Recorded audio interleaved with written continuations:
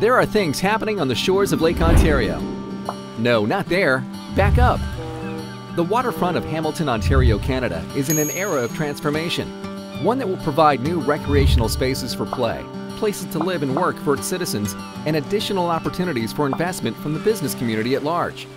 Formerly an industrial area, in the last 30 years, Hamilton's waterfront has been redeveloped, and public and private investments have created new parks, walking trails, restaurants, and other amenities like an outdoor rink. There's even ice cream.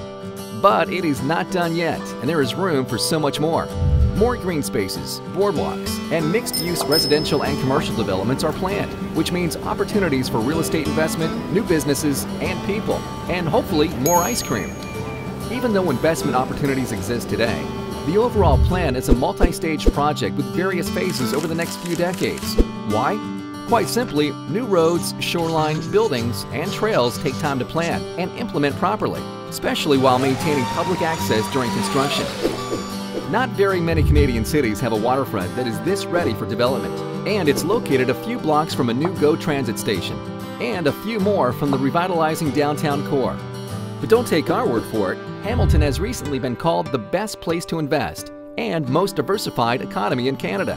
Hamilton's waterfront is a key component to the city's growth and future, and is already well on its way to becoming a great place to live, work, and play for today and tomorrow.